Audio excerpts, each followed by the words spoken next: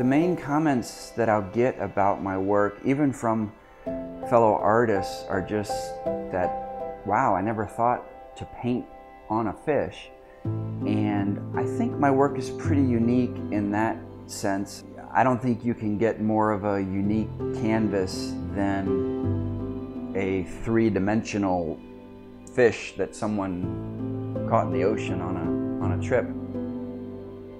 I've had a couple pieces that were almost on the verge of getting thrown out because they were in bad shape and no longer wanted, so bringing these pieces back to life has been very rewarding for me as an artist. My name is Jake Jones, and I am the artist behind Fresh Fish Studios. I repaint vintage taxidermy fish in bright colors and Polynesian style graphics, and I hand carve surfboards that may have been damaged and kind of reimagine them into works of art. The very first fish I ever painted, I found about a 6-foot sailfish for sale on Craigslist. Repainted it in like a lime green and purple and blue sail, and ended up with this pretty dramatic piece. I then put it for sale back on Craigslist. Someone bought it almost immediately, and that's when I kind of thought I might be onto something. A lot of these are made of fiberglass, and it's almost like working on a car. Some of them require body work, some require sanding, some require repair. I like to spray the fish in automotive paint for durability's sake, and the quality of the paint just has a depth to it. I really like spraying in candy paints and metal flakes, really make the colors pop. There's plenty of places to buy realistic taxidermy fish, and I want mine to be reimagined as artwork and not like they look in nature.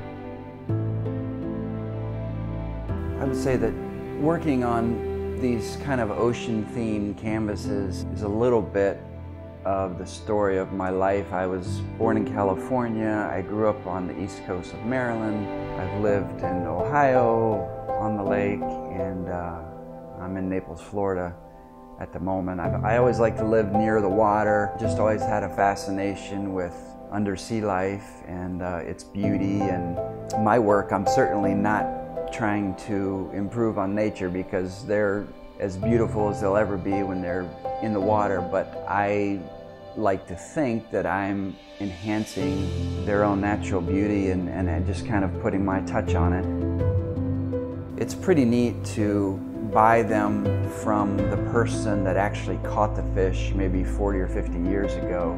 You know, they've gotten decades of enjoyment from it on their walls at home, and maybe they're moving or downsizing or something like that, and they've just been thrilled that I am going to take it and breathe new life into it, and that the fish will find a new home and be enjoyed by someone for a couple decades more.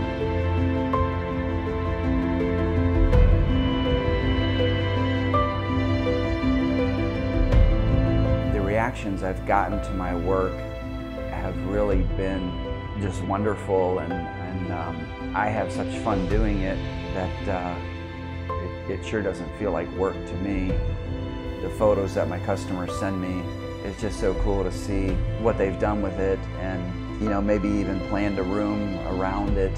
Just neat to see it hung. A lot of personal pride in that.